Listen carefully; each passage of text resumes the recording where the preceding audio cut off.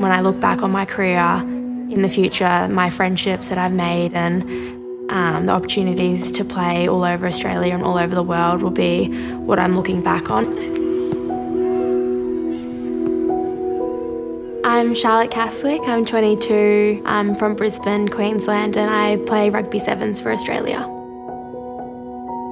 Growing up, I asked my school if we could get involved and put a team together, and they wouldn't allow it. So my dad and I got a few girls together that we thought would make a pretty good rugby sevens team, and we ended up winning the championship, and a lot of us made the Australian Youth Olympic team.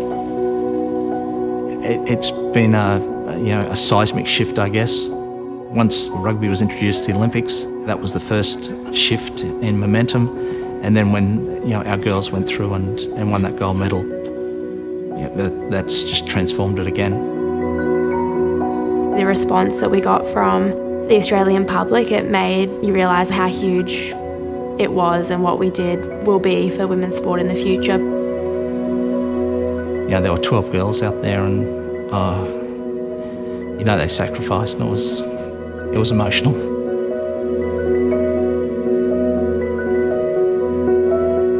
I would say that I'm incredibly lucky to have this opportunity, and I would say to younger girls, just try it, pick up the footy.